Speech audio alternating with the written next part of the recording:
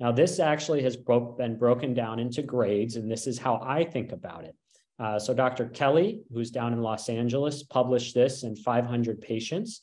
A grade 0 meant there was no leak, and that was confirmed by a Valsalva maneuver at the time of surgery. Grade 1 was a small leak.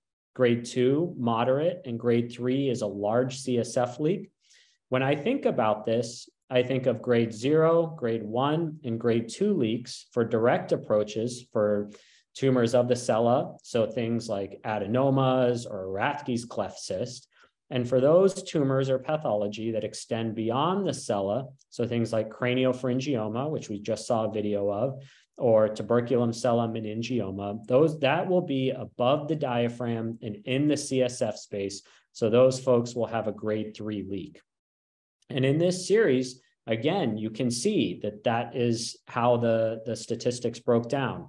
So adenomas and RCCs typically had grade 0 or grade 1 leaks because they did not extend into the CSF spaces. So a high flow leak, a grade 3 leak, was exceptionally rare for those pathologies. Now compare that to meningioma or craniopharyngioma or an arachnoid cyst. Those patients had predominantly grade 3 leaks because they're in the CSF spaces. And so when you think about that, you need a strategy of increasing, aggressive nature of repair. So for a grade 0, that is absence of CSF leak, personally, and I learned this from my residency and fellowship, I'll obliterate the sella with gel foam and then just do a simple Surgicel repair. I do not place bone as a buttress over the face of the sella. However, with increasing grades of leak, you can increase how aggressive you are with your repair. So you can do fat or fascia grafts. You can do CSF diversion with a lumbar drain or EVD.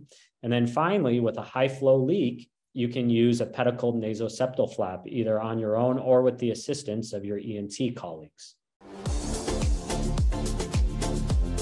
Hey everyone, Ryan Rad here from Neurosurgerytraining.org. If you like that video, subscribe and donate to keep our content available for medical students across the world.